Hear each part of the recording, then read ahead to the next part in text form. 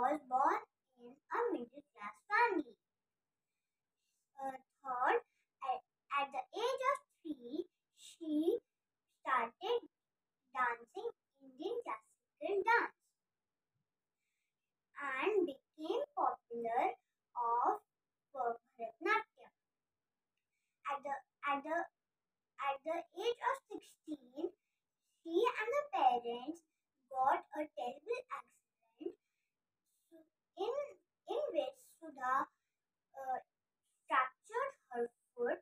Unfortunately, the fractured foot got infected and lastly removed. She got a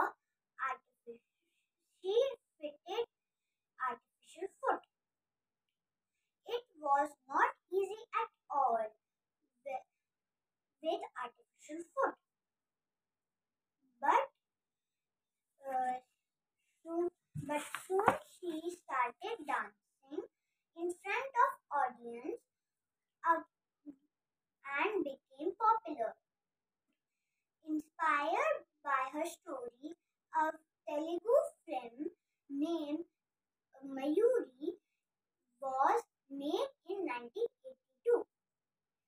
Sudha Chandran was much more actor or dancer. She